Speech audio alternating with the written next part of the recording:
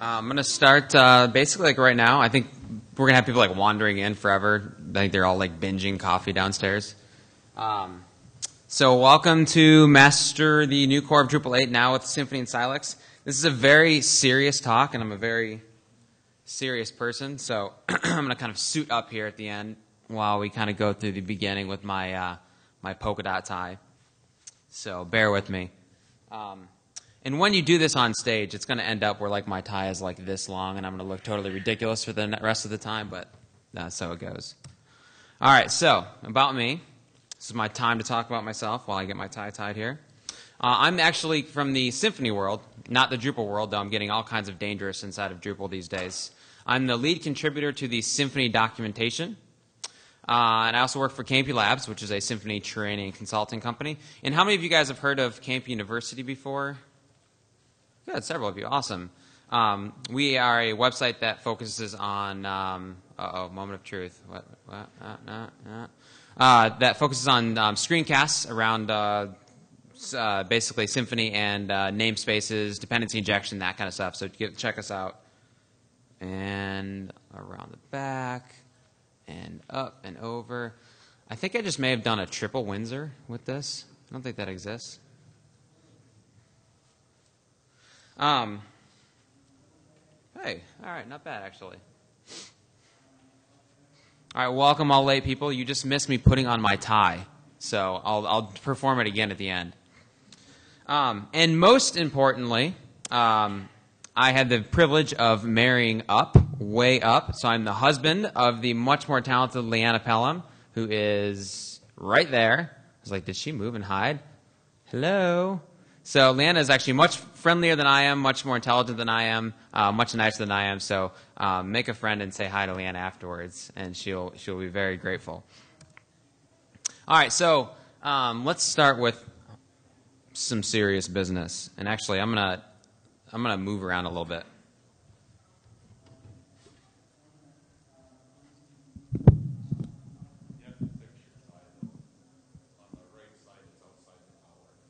Oh, yeah, darn it.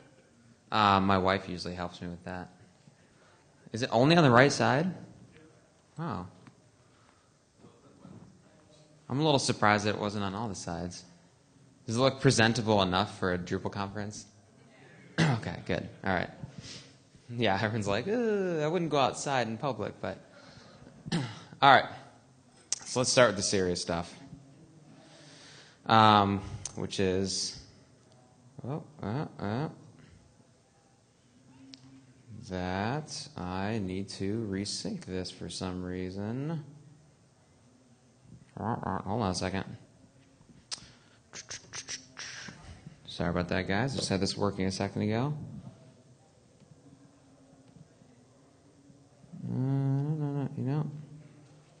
Haha. There we go. Cool. All right, the serious business. I have some bad news for me, which is that tomorrow I face one of the scariest things I've ever faced in my entire life. I turn 30. Yes.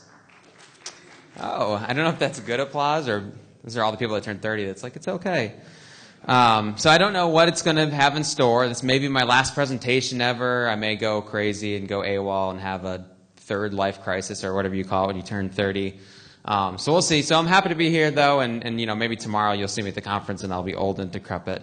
I'm not sure. So we'll basically see how it turns out. Actually, this is my favorite here. That's nice. Okay.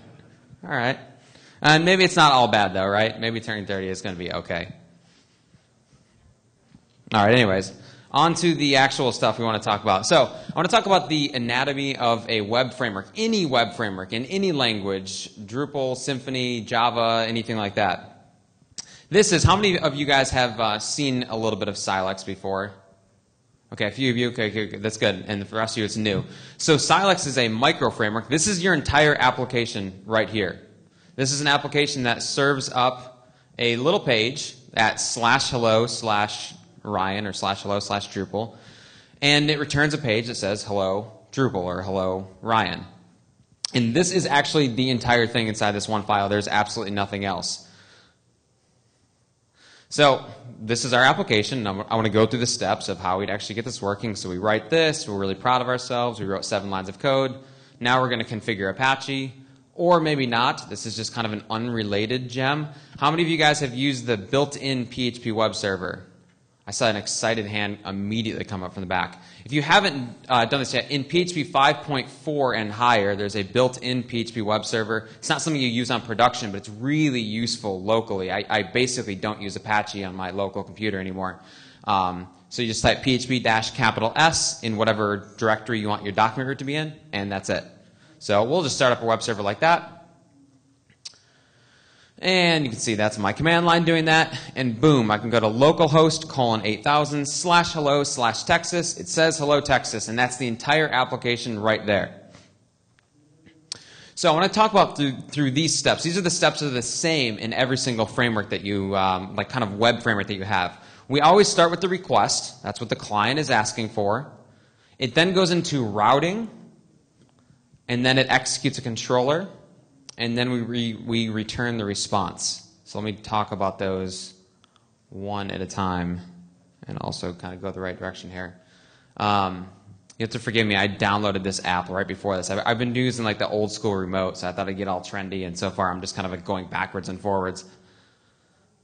All right, so the routing is basically the process where the URL comes in, and it's going to match one of these things. So we might actually, this application only has one page, but we may have many of these pages. That's called a route. This route will be matched if we go to any URL that's /hello/anything. That curly brace name is a wildcard. It'll match anything.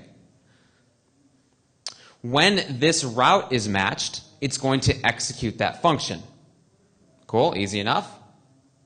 As an added benefit, whatever we have in that curly brace name wildcard spot, it's actually going to be passed as an argument, a $name argument. It's actually matched up by name. The fact that it's name there means it's $name there. And finally, our job is then to just fill out that function that builds the page. And we can do anything inside of here. Like this is just a simple little string. We can make a curl request out to an API. We could make a curl request out to our Java application. We could do Drupal stuff inside of here. Whatever we need to do to build the page, right there. So this should make a little bit more sense. We start with the request. It figures out which route is matched. The job of the route is to say which function should be called for this page. The route's kind of the map between the URI and which function is actually going to build this page.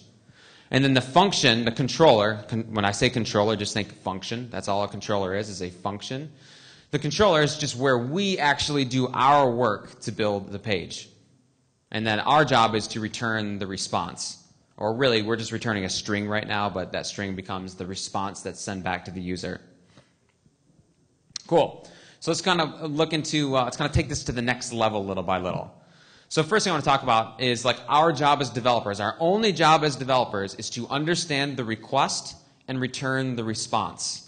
You may have a simple application like this. You may have a giant, complex Drupal application. But it's always just understand, well, what page do they want? Are there query parameters? And then create the response, the page that they want. So this is what the request looks like. You should all be fairly familiar with this, if not really familiar with this. So it all starts with this. Somebody's going to send this request to us. And we have a couple familiar pieces there. These are the two most important ones I want to look at. The URI, which is the Uniform Resource Identifier, and the HTTP method. So we want to think about our applications as almost like repositories for resources. The client's basically saying, I need to get a resource. And we say, that's great. Do you have the address to that resource? And they say, yes. The address is /hello/Texas page equals 5. That's the address to the resource. And then our job is just to give them that address or give them that resource at that address. And the get there is the action. So we're all familiar with get. That means I want to get it. There's also post, which without getting into technical stuff means I want to put something there, more or less. So there's different actions. There's also a delete method for that. So it's all actions that you want to take on that resource. And of course, the client can also send headers, which is just extra information. And then obviously the response is very, very similar. We have the status code on top. We have a bunch of headers that we're going to send back if we want to, whatever headers we want to send back. And then we have the actual body. So even like a Drupal 7 application, we all know this is really what's coming back to our users. So one of the weird things in the PHP world is that we have this nice request message and we have this nice response message. But we explode it into all kinds of crazy parts in PHP. We don't have like one variable we can go to get all, oh, hey, what's the request method? What's the request URI? What's this header on the request? Instead, some of it gets into the server superglobal, some of it gets into the Git superglobal, the post superglobal, the file superglobal, the cookie superglobal. To make things worse, inside the server superglobal, some of the headers are renamed. Like there's a host header that's always sent. But inside the server, it's called HTTP_host. So some of the headers are actually renamed. So we've gotten denormalized from that nice request message. When I first started doing PHP, I didn't even know what a request was. I just knew that I had like these magic variables, and I was like, sweet. And then the same thing with the response. We don't have a nice response object or something like that. We just kind of call header, and then when we're ready, we just start barfing out content. And this is actually transformed by PHP into that nice message with the status code. Cool. So the first thing that a low-level framework should give you is an abstraction, a request and a response abstraction. And that's what you get inside of Silex. And by the way, fast forwarding here, everything that I'm telling you about Silex is the same in Symfony, is the same in Drupal 8. So I'm talking Silex, Silex, Silex, but you can replace the word Silex with Drupal 8, and this is all true. So in Silex, we have a request object, which is so simple. It doesn't do anything. It just holds all that information from the request.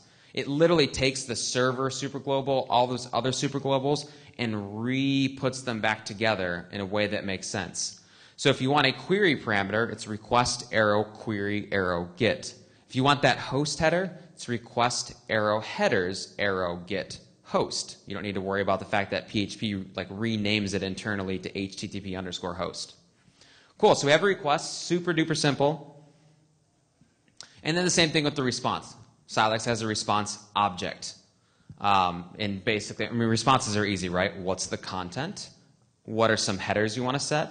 And what's the status code? So you don't see it here, but you could also say response arrow set status code and put the status code on there. So request response abstractions, these classes are very, very simple. All right, so let's talk about next thing. Let's kind of take this up another level to namespaces and auto loading. So the controller, remember we have the route, which is the URL part, and then we have a controller, which is just that little anonymous function there. A controller can really be any function that you want. It doesn't need to be an anonymous function. It could be a flat function, or like you see down here in the bottom, it could actually be a method that lives inside of a class. So down here, I'm actually, instead of an anonymous function, the second argument to get is the full, kind of this long class name, colon, and then a method name inside of that class. And this works exactly the same. So then in here, I just create a class.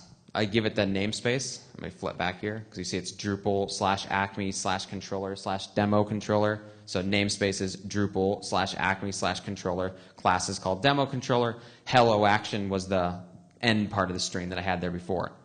So it works exactly the same way. When we go to a URL that matches this route, it's just going to execute this function. Exactly the same thing. Now, namespaces, namespaces, why did we invent namespaces? Well, we invented namespaces because we wanted to make our class names longer.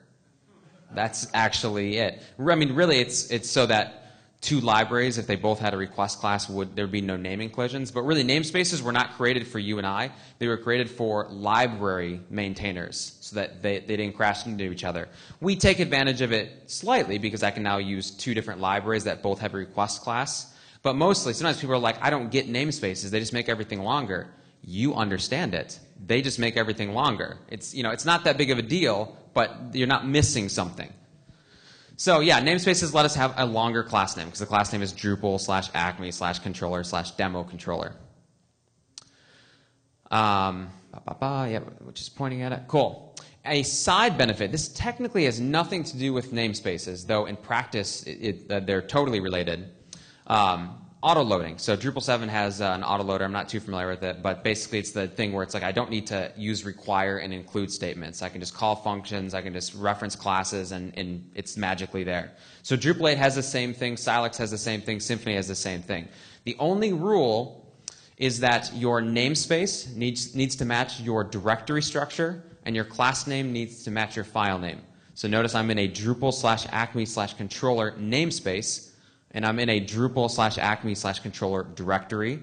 Class demo controller is in the file democontroller.php. I guarantee you when you start doing custom modules in Drupal 8, the number one error you're going to get is a class not found error of one variety or another. And it's going to be because you've violated one of these rules. You made your class called demo controller, but your file's called demo.php or something like that. If you mess any of these things up, then you're going to get a class not found error. But as long as you name these things the same, then you're going to have no problems, and you're not going to have to worry about require or include statements. This, by the way, is called PSR0. How many people have heard that term thrown around? Good. Okay, most of you guys know. Okay, awesome. So that's just a standard that floats around the web. It says if you name your classes in this way, then things will work. If you're interested more about that, then Google it, but most of you guys have heard of it. And it's not something that you need to know. All right. All right, so let's go up another level. Services and the container. So services, which I'm sure you've heard that term many times, at least over the past 24 hours. Services equal useful objects. It's that simple. An example of a service would be a mailer object that helps you send mail, or a database connection object that helps you query the database. Those are examples of services. A container is an object that holds services. It's a really simple idea. So imagine you had all these 10 objects, these 10 useful objects, and you put them into an array, just so that you could pass that array around. Because then if you pass that array around, then if I give you the array, you can get out the mailer object and use it. That's a container. Container is technically an object, but it just acts like an array, and its only purpose is to kind of hold all of the services in it. And it's actually like an associative array. So if I have like a mailer object, it's going to be in there as like a mailer key or a my_mailer key. So if I want to get the mailer object, I just kind of need to know what its nickname is, my_mailer. You'll see an example in a second. So the point is that Silex, Symfony, Drupal, they all have this container. They all have these ideas of services. So this is going to be exactly the same. So in our little Silex application, could we use the container to render a Twig template? So Twig is just there's a Twig, if you use Twig, there's a Twig object. It's a service because it helps you render templates. Because remember, services are just objects that do something. And if you use Silex, you have to do a little configuration. If you use Silex, then there's a Twig service inside the container. So this is our controller again, our hello action method. This is our function that's called. And the way, this is a little bit different inside of Drupal, and I'll show you. But the way that you get the container inside of Drupal inside of Silex is by type hitting this little application argument. That's a Silex detail. The point is, whenever you're inside of a controller in Drupal, Silex, or Symfony, you have access to this container. And this just happens to be the way that you get access to the container inside of Silex. So the nickname of the Twig service is just Twig. So we're getting out that Twig object there. It says, hey, array, please give me that object. Thank you very much. And then the render function is just a method that's on the Twig object. So you would know that because you read the Twig documentation to see how do I render a template. And that is it. So going back to this, we have the routing controller flow, which hopefully is boring. It's always, hey, I make a route, it points to a controller, I return a page. Got it. Now, as an added benefit, when you're in the controller, and really anywhere, but when you're in the controller, you have access to this container, which means you have access to this big group of useful objects. And you can use those if you want to, or not use those, to help get your work done. You might use one to render a Twig template. You might use one to talk to the database. This is your kind of bag of tools. And I do not come from a Drupal background, though I'm starting to get pretty dangerous. In Drupal speak, it would basically be like in Drupal 7, we're used to like saying, okay, what's the function I need to call? If I need to talk to the database, I need to call this function. Well, in Drupal 8, it's going to be, I need to go get this service object and then call this function on it. All right, so let's talk about events. And by the way, I'm going to come back at the end of this and basically show all of this same stuff in a Drupal 8 module. So we're going to get kind of a second pass at some of these details. So events. So just like Drupal hooks, Silex has events. They have the same exact purpose. They're just kind of registered in a slightly different way. So in Silex, or Symfony, or Drupal 8, see where I'm going with this? A lot in common. You can basically say, hey, Silex, when this thing happens, when this event happens in your system, when you kind of get to this part of your process, could you call my function over here? That would be super. All right. So, and that's right. It's kind of like Drupal 7 hooks. It's just that in Drupal 7, it's sort of like if you name this function in this exact way, then when Drupal goes to render your theme or do this or do that, it's going to call your function. So the end result is exactly the same thing. Now, this is the flow from request to response. What actually happens is after basically right when everything starts, before the routings even run, the first event, the first hook point is dispatched, kernel.request. That's the name of the event. And what I mean by dispatched is this is the moment at which the core of Silex notifies or calls all of the functions that have said that they want to be called when this event happens.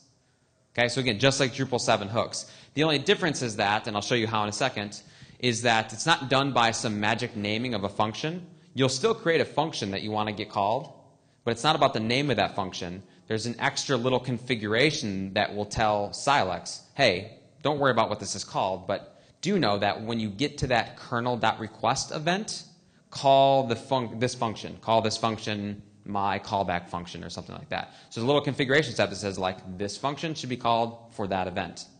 So kernel.request happens, and the core of Silex, it's called the dispatcher, the event dispatcher, just calls all of these different functions. Next, it runs routing, more or less.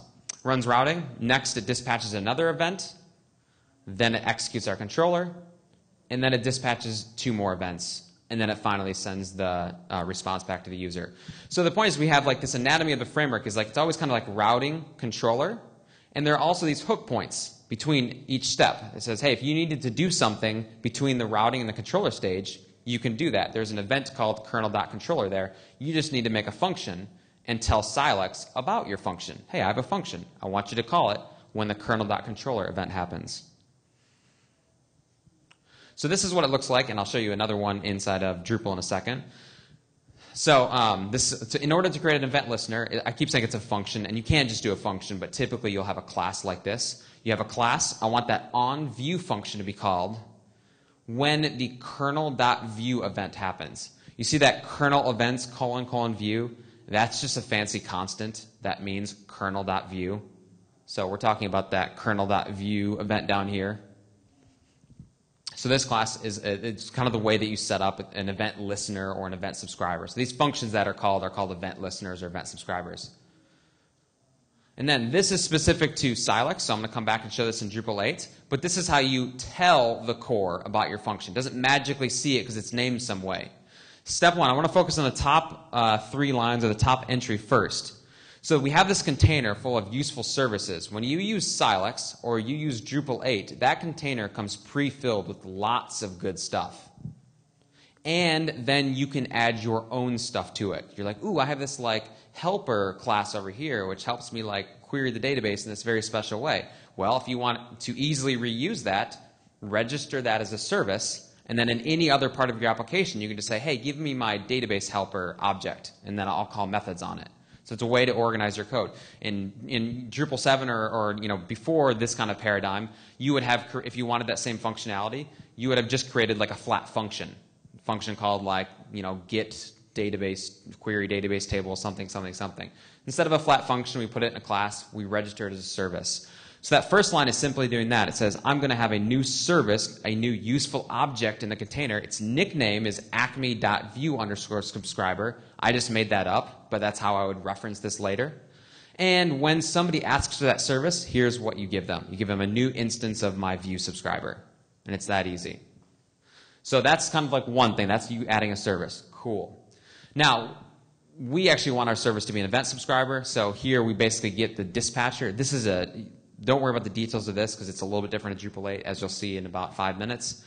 We basically get the core of Silex, though, and say, hey, Silex, this is an event listener. Be aware of this guy over here. And that's how those 2 pieces get hooked up. All right, so one more thing I want to talk about before we get into the Drupal side of things, which actually ends up being pretty nice and easy, is the profiler. How many people know what I mean by the Symfony or Silex or Drupal profiler? There was one hand over there, a couple hands. Awesome. All right, prepare yourselves then. So, Silex, Symfony has a web profiler, and because Silex is all of the same pieces as Symfony, it has a web profiler. For any page, while you're developing, for any page, you can access this screen for that page. And this contains lots of information about that page, like what's some information about the request. You see that events tab there? What events were dispatched? What functions are listening to those events? So you can see, oh, on the kernel.request event, here are the 10 functions that were called. So you can kind of like reverse engineer things there. Logs, routing details, so you can see which route was matched. You can actually see that it said this route didn't match, this route didn't match, this route didn't match, but this one route matched. And most importantly, it has the timeline. The timeline. This is awesome. This is everything that's happening from request to response. It has the very top, the first tiny little black bar, if you could read that, says kernel.request. That's actually the amount of time it's taking to execute all of the listener functions that are subscribing to the kernel.request event. And you can see there's a couple tiny like light blue lines below it. Whoa, there we go.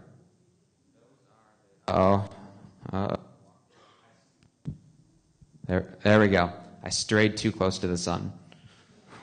Actually, I just unplugged this a little bit. Those are the actual individual listeners. So you can go here and say, oh, I see that in kernel.request there's a listener called router listener. I wonder what that does. And it goes on. There's a black one in the middle for how long it took your controller function to run, and then other events there on the bottom. So this is meant for, I highlighted it. This is meant for profiling, because you see, like, why is my application taking so long? But it's actually a lot more than that, because you can use it to really understand what's going on behind the scenes, what kind of secret layers are going on behind the scenes.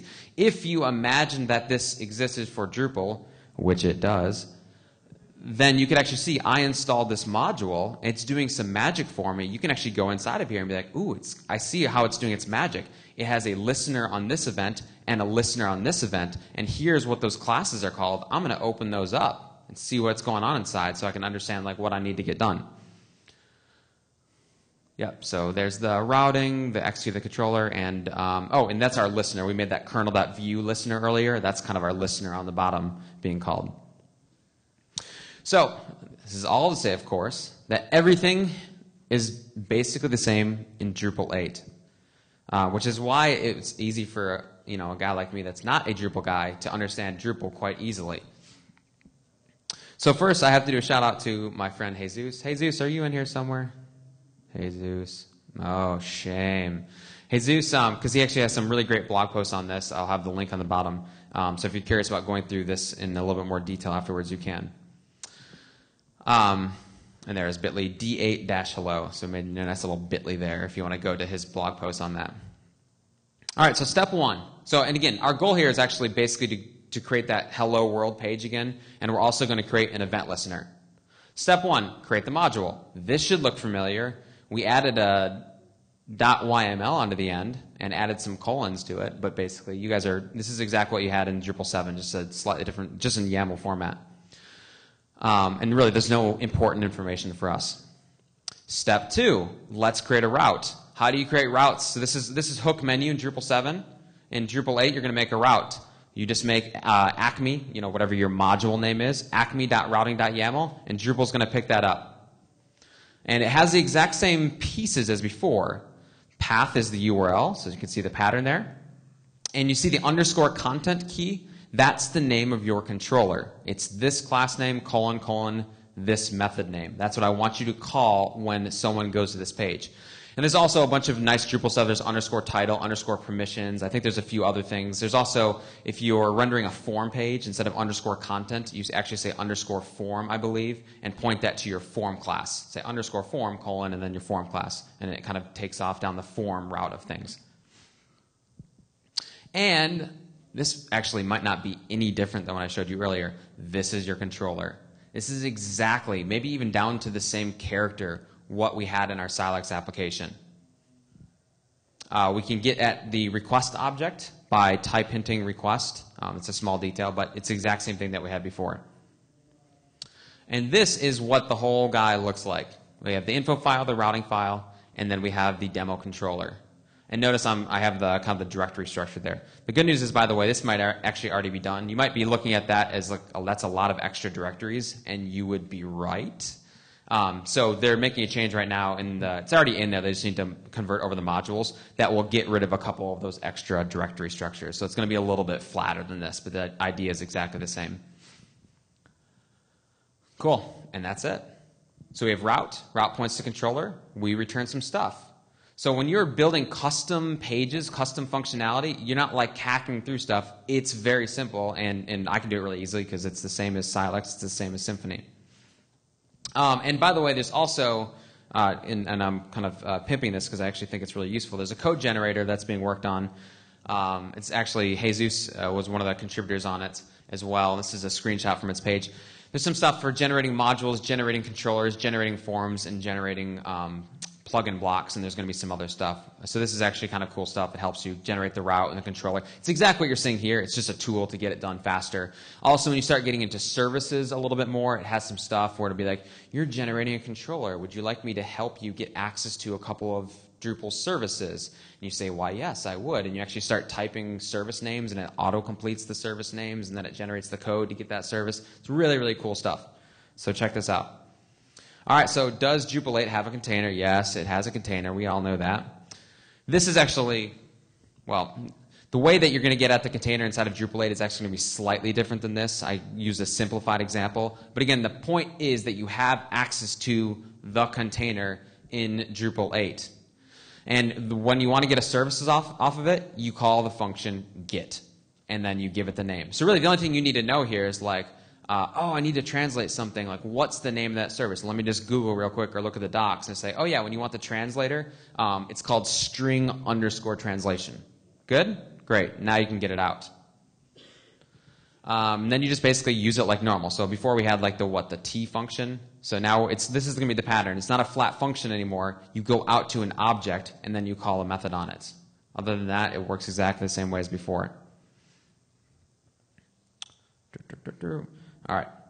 And are there events like in Silex? Well, of course there are events like in Silex. In fact, it's more than there are events like there are in Silex. There are the exact same events as there are in Silex, because the same core stuff of Silex is the same exact code that drives Drupal, which means we have a kernel.request, a kernel.view, a kernel.controller. All of those events, all of those hook points, all of the way the routing and controller is done is all exactly the same.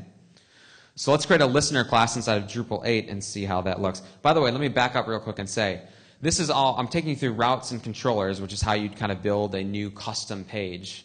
Even the core, all of the core functionality of Drupal, like if you go to a node page, you go to like /node/1, there is a route that is responding to that.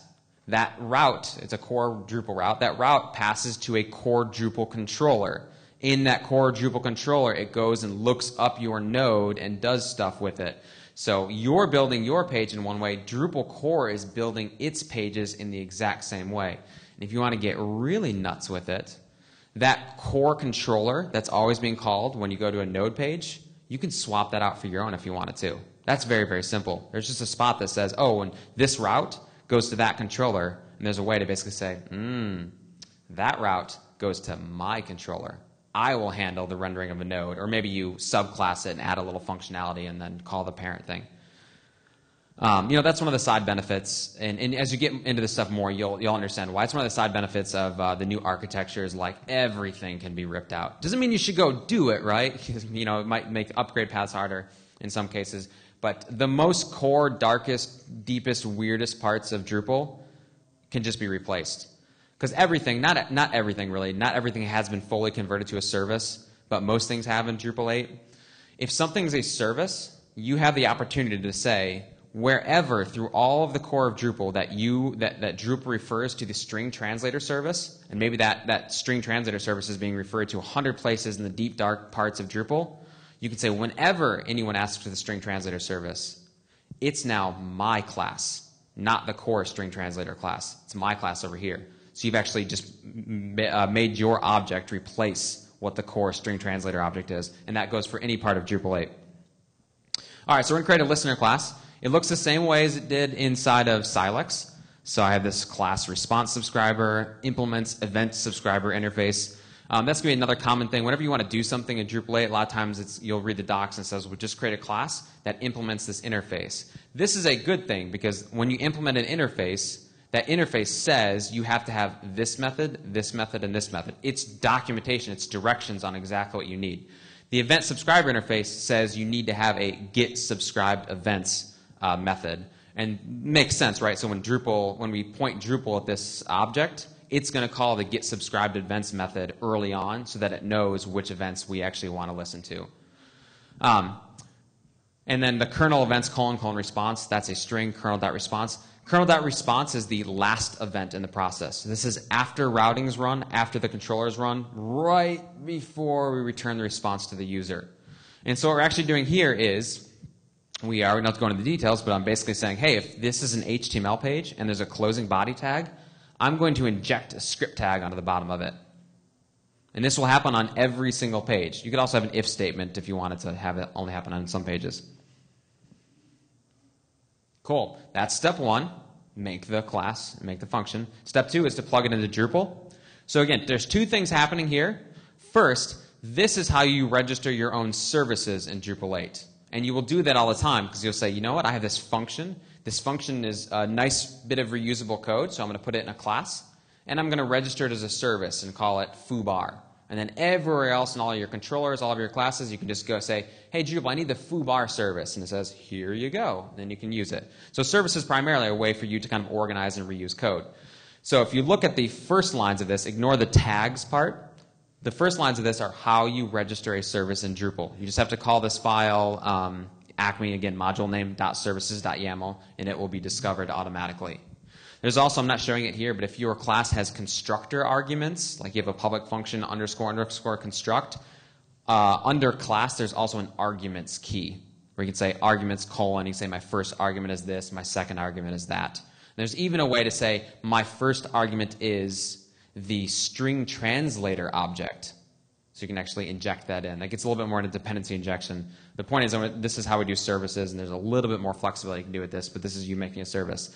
The tags thing is special, though. This will only be on some of your services. So most of the time, you're just going to make a service because you're saying this is a reusable unit of code. So I'm going to register it in the container because it makes it just really easy for me to get that object out from anywhere else later and use it. Great. Occasionally, though, you're doing a little bit more. You're saying, no. This is not just a service that I'm making for my own benefit. This has a special purpose inside of Drupal. So I want to raise my hand and say, hey, Drupal, this is not a normal service. This is an event listener. So I need you to kind of see me. I need you to notice that I'm here. The way you do that is with tags. So we have this tag named event _ subscriber. Literally, when Drupal boots, it goes to the container, which contains all of our services, and says, can you give me all of the services tagged with event _ subscriber? And the container goes, why, yes, I can. Here's those 10 services. And it goes, thank you. And then it makes sure that those are registered properly as event listeners. So again, tag is a way for us to raise our hand and say we're special in some way. There's only a finite number of tag names that exist. So there's only a finite number of these little things that these names that you can put there. If I said tags name : foo, that's not going to cause an error. There's just no system in Drupal that's asking the container for all services tagged with foo. So nothing really happens. So you don't need to worry about these other than just kind of understand what the purpose of these is. And you'll see these all the time. Like when I can't remember if this is, well, it's actually done slightly differently. But if you Google I need to hook into this part of Drupal or that part of Drupal, you're going to read a blog post and it's going to say now registered as a service and tag it with this string, because they know that this string is like the magic string that kind of hooks you into that core process. And boom, I now have the most annoying website on the face of the planet. I actually had to turn that off. I was like, this is aggravating me. Awesome. And does the profiler exist? Why, yes, it does. Again, because the profiler, this is one of these freebies that we get because we're using the Symfony components. The profiler is just another Symfony component piece. So there was a little bit of integration work, but I actually don't know the two contributors on here. This is some work that somebody has actually done. I've used this. It's fantastic. So it's a contrib module, and they did a really, really, really fantastic job with this, and I'm sure they're probably going to do even more with it. And it looks like this. So I install this, and then magically obviously you turn this on and off when you go to production. But when I'm developing, I have this bar along the bottom. If you can't see it, this bar tells me I have a 200 status code. It tells me which route was matched to build this page, because there's always a route. It tells me that this took 230 milliseconds, that it took 11 point something megabytes of memory, that there was 120 something queries, and there's also some things about configuration variables and themes and other things like that. If you click into this, you get even more information. This is actually the profiler. So the thing before is known as kind of like the web debug toolbar, and this is actually the profiler. You click into this. This is actually showing us all 126 queries that were made on this page. You also have other things, like these are the active modules. There's form information up there. This is actually really cool. Here are all of the routes in the system, including all of the core routes. You can see, like, I know it's hard to see over there, but basically like that block admin add, so /admin/structure/block/add/something. All of the core functionality is a route. You guys can actually get a lot of, you can peer into the heart of Drupal and see, like, well, when I go to that page, oh, it's just this route that's happening. And you'd see the second one I have on there is actually the route that we added. So you can see all like 200 or so routes that are added into Drupal. And most importantly, the timeline has made it over as well. So never has it been easier to see the heart of darkness, the core of Drupal. These are all the layers. It actually goes a little bit further down than this. These are all the layers that are happening inside of Drupal. And you see the exact same things as before. That gray bar, the top gray bar, is kernel.request. The amount of time it's taking for all listeners to be executed on kernel.request. All the little things under it are the listeners to that event. And what you're seeing to the left there are their class names. About 2 weeks ago, without having done much of Drupal 8 at all, I went through one by one and just dissected the whole system. I did it by going here, and I just started opening those classes. I was like, what does this class do? Well, what does this class do? Well, what does this class do? What does this class do? And it's very easy because it's all just right there. There's not like hidden functionality somewhere that's happening. It's all just being spelled out right there. Same thing, we have the controller down there in the middle. It shows how long it took the controller to run, and then all the other events afterwards. So again, this is for profiling, which is good because we can see what's really slowing things down, but it's also for figuring out what the heck is going on behind the scenes. What kind of magical layers are there? There's still magic, but you can actually get a little visibility into what those are. By the way, one thing that I will mention is you see the big, the long bar, the long blue bar. The black one above it is kernel.view. So this is all the listeners under the kernel.view event. The blue one below it is what's the name of view subscriber? Yes, the HTML view subscriber. So one of the things that, one of the ways that Drupal works is that when we were looking in Silex, we were returning the page from our controller. We were just returning the HTML right there. The core Drupal controllers work a little bit differently. Instead of returning the page, they're just returning data. So if you actually went into the core like node controller, you'd see it's just returning data. It's just an array, and the array has like the node on it. It also has some other information on it. So by the time the controller is run, the page, there's no HTML yet at all. There's then a listener on the event that happens right after the controller is done, whose job is to take that information and to turn it into HTML. And that's actually the part that goes through the theming system. Now, why was it done that way? Because it's also the same layer that has the capability of turning that same array of data into JSON or XML or whatever invented format that you have. That's where that magical layer happens. Controller prepares data. Another layer transforms that data into whatever format you want, which is why it's so easy. You probably heard it. If you need a custom format, if you're like, I need to return JSON for my nodes, but not exactly the structure of JSON that the core gives me, it's just a matter of putting in your own, I can't remember, view formatter, I believe, your own view formatter that hooks into this process. And then you're able to say, like, when, you know, in our case, I want you to hand me that bag of information and I will turn it into JSON. So those two pieces have been decoupled. All right, in the home stretch here, that's the Silex logo. It's a rock. It's cute. It has eyes. All right, so the big things are we have request response, routing controller flow, namespaces auto-loading, services containers, events listeners, and even profiler as an extra thing. And these are all the same in Silex, Drupal, and Symfony. Silex technically has a different container library, but it works almost exactly the same way. So that's the only thing that's technically different, but you won't see any, they work all the same way. And so this is really awesome because it means you can use Silex right now to learn Drupal. And Silex is a great tool for small problems. Like I have this thing, it's just processing some data. I need a client that like uploads a document to this endpoint, and then we're going to process it into a database. Just get Silex for that. It can be one file if you want. And of course, you can use Silex to learn Symfony, and this is a really good path because all of those concepts are exactly the same. And you can use Symfony to learn Drupal, which is actually basically my story. I know Drupal pretty darn well now because I know Symfony. And the big thing for me is this. This means that we have more tools. You guys, by going to the Drupal 8 architecture, are gaining the capability to use Silex, Symfony, or anything else that uses those same components without a learning curve. And there's going to be some new things probably, but like all the core things are exactly the same. There's also another framework called Laravel. It's built on top of Symfony. You use it, you're going to see familiar components. And going the other direction, I actually gained the ability to use a CMS. I would not have used Drupal 7. I can use Drupal 8. It makes sense to me. So you guys have basically different tools for different problems. I'm not saying use Symfony, not Drupal. Totally different problems. If you're handling content, don't use Symfony. That's going to be an uphill battle. And that is it. Thank you guys very, very much.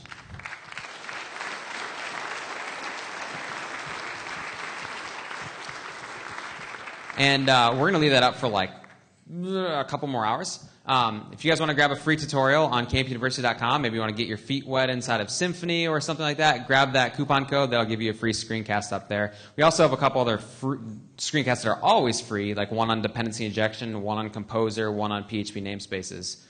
So if you're still kind of getting used to those, then check those out. Does anybody have any questions? Do we have a microphone? Oh, you guys are awesome. Yeah, go ahead. Hey. You might not be super familiar with the concept of the way hooks worked in Drupal 7, but they do still exist in Drupal 8. Oh, yeah, I'm glad you said that, yes. And I'm wondering, with the event system in Symfony and in Drupal 8, is it easy to create your own event types and to, establish them in your documentation so other module writers can then subscribe to your event and when you call it? And if so, where do you see the balance, or where do you see the responsibility between hooks versus these events? Yeah, so I'm glad you said that. So yeah, hooks absolutely still exist, and I don't know where they're going, but hooks may eventually, and I'm talking like Drupal 9, go away and it will be entirely events. There have been too much to change. It also turns out the way hooks work is it just goes function exists, function exists, function exists in the core like a billion times. Turns out that's actually pretty darn fast. And there's so many hooks inside of Drupal that they were like, let's keep that for now, and we'll start converting stuff over to events, but it's cool. We'll leave everything there. I think going forward, you should be using more events, though there's still parts inside of Drupal where it's like, well, that right there, you need a hook to get into that layer. There's no event being dispatched at that layer. Now, inside of your custom modules, that's such a great use case. So let's say that we're creating a third contrib user module of some sort that gives you like a registration page or changes the registration page in some way. What you could do right after you save the user is, like you were saying, is dispatch your own event. I'm going to dispatch a user.registered. You just kind of invent a string. I'm going to dispatch a user.registered event. And any other modules or any other core applications can then register listeners to that event. So you just say, I'm going to dispatch event. I'm creating my hook point. I'm dispatching an event, and anybody can basically hook into this. And when you dispatch an event, I didn't talk about it too much. When you dispatch an event, you actually pass an event object to all of your listener functions. And that event object can be whatever you want. So it'll be any object you want. You'll basically create your own event object, and you'll store any information on it that you think is going to be useful. Like, for example, in that example, you would store like the user object or some user information on there. So if I'm a listener to that, you're actually passing me information about the user that was just created. It's absolutely something that you see inside like the Symfony bundle world, and it's the use case certainly for like third-party modules. Yeah, great question. Hi, hello. Thanks for your presentation. I've not seen any of this stuff before, and I'm super excited about the profiler in particular. Yeah, isn't that crazy? I mean, understanding how Drupal's doing the stuff under the hood is really difficult, I think, and so that seems to expose it, which is brilliant. And I thought your presentation style was really good as well. It was really interesting. Thank you. I have a kind of lower level question, I guess, is that I noticed when you had your the code that was like doing the handling of stuff, that the method get subscribed events was static. Yeah. So how do you extend? I'm looking forward to more OO stuff as well because my background's in OO. So how would you extend an already existing thing if you've got a static method that's returning the events you can handle? You typically don't override events. Well, I guess I don't know if I'm using the right term there about events, but you remember your code where you say, event listeners. Yeah, event listeners. Yeah, you typically don't. There's not typically a use case for overriding event listeners. You'll add your own event listener. You can't actually replace the entire class. So the kind of like the true answer for like Swiss Army knife, like how the heck do I don't want to use that core listener at all. The core listener, even though that method is static, the core listener and the class for the core listener is registered in the container, and there is a way to say that core listener, that service that's registered as a listener, when the event dispatcher uses that service, I'm going to actually short circuit it and point it at my class. Right. And so you'd completely basically replace it. You'd have your own static but your method. class could override, say, the Drupal core way of doing it and just extend, like do your bit of magic and then call the superclass. Yep, exactly, if you need to. Yep. And you'll find with listeners, sometimes the solution will be you'll just register another event listener and kind of take care of that business maybe before them. Like, for example, the routing layer. The whole point of the routing layer is to establish, like, basically what controller should be executed. So if you needed to, like, extend that in some way, you wouldn't necessarily need to override the core router listener. There are other ways to hook into it, but you might actually register a listener on the same event. There's a priority of listeners. You usually don't care, but you can say my listener has a high priority.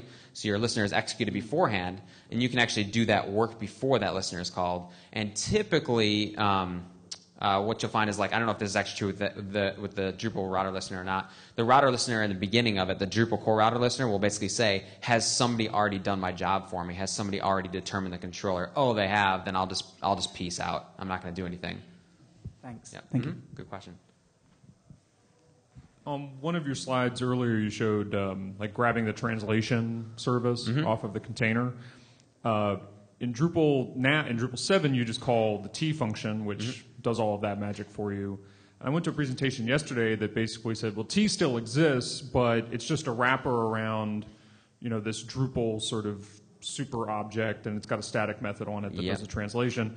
But the caveat that he made was, well, it has to fire up its own sort of container because you're not calling it from within the container you get inside of your controller. So is all of that kind of loaded up and it doesn't matter if you do T or you grab it off of the container you get, or is there a performance advantage to doing sort of the two-line method as opposed to just calling the wrapper? I'm fairly familiar with how they wrap those. So a lot of times, a lot of the legacy stuff is still there, and it's literally like you were saying, it's just a wrapper to actually go out. So like the T function exists and it just goes out and says, give me the string translator service. The way that's done is very lightweight, so I don't think that there's an extra performance hit from getting that. So practically speaking, like, use the string translator service. It's the new way of doing it. Things are going that direction. There are some subtle things I can tell you about, like, one advantage of the other, where like if you're unit testing your classes, you can't unit test the T class. You're going to get less kind of WTF moments long term because everything's you're not kind of going through the static kind of cheater way of doing things. It's not going to kill you if you're using the T function, and they are kind of going the same way. Obviously, you'll be much more ready for backwards compatibility stuff if you're using the new thing. But there's not going to be much of a difference, and I don't think performance is going to be a problem with that. Yeah, there are definitely cheater things left in there, and you'll see the way examples are being done, the way docs are being done. Like, we're trying to guide the community towards the best way of doing things, but there is kind of like the other way of doing things that's still kind of made available. All right, one more. Hey, first, excellent presentation. Thank you. This was really great. And you may have answered part of my question from the gentleman asked when you talked about prioritizing events and listeners. But the question is also to piggyback on hooks. Sometimes you find with contributed modules, some don't play nice with each other, and then we kind of prioritize it by putting weights on it, the modules and stuff like that. So how does Silex or something handle that kind of when different modules are competing for the same to modify the same part of a response?